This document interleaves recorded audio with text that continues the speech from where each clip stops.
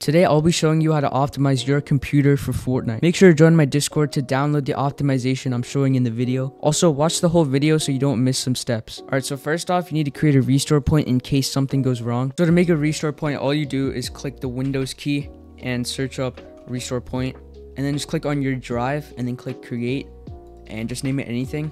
And click create. If anything does go wrong, just do a system restore and everything will be reverted. Alright, so for the tool, once you download it, make sure to open it as an administrator, and this is what it looks like. Just click right here and then click 1. This brings you to all the tweaks. So these are basically all the settings that I have, and to change a setting, all you do is look at the number next to the tweak.